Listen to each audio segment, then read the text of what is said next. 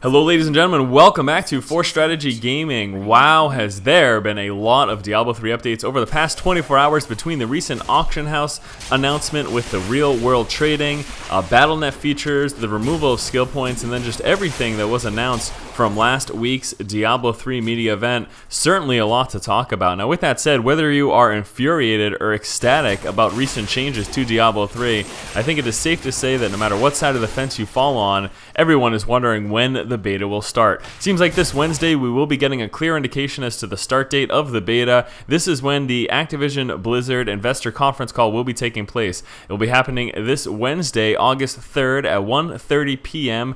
Pacific Standard Time. Yes, that is this Wednesday at 1:30 p.m. Pacific Standard Time. During this event, at the start of the conference call, we will be starting up a live episode of DiabloCast. We will use this to answer some questions. Both Kevin and I have played the beta. We were at that event, and it is also a possibility that we may be seeing Cyber Dragon and or Tempest on this DiabloCast as well.